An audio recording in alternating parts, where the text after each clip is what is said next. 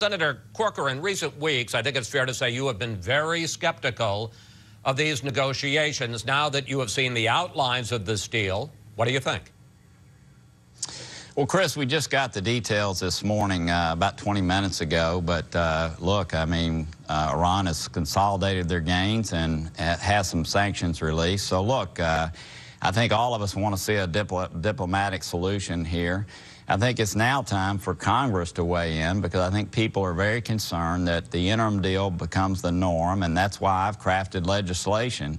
And by the way, there's bipartisan skepticism here. I've crafted legislation to hold the administration and the international community's feet to the fire over the next 6 months to ensure that this interim deal is not the norm. But look, I think we all greet it with skepticism. For instance, this morning in the preamble, we see where they stated in the preamble there will be a mutually defined enrichment program. So, you know, the UN Security Councils at a base level stated that Iran would not have the right to enrich, and yet it appears that we've already given a tilt. It looks like we've tacitly agreed that they will be enriching for commercial purposes down the road. So I think you're going to see on Capitol Hill again a bipartisan effort to try to make sure that this is not the final agreement, because people know this administration is strong on announcements, very long on announcements, but very short on follow-through, and I think there's a lot of concern.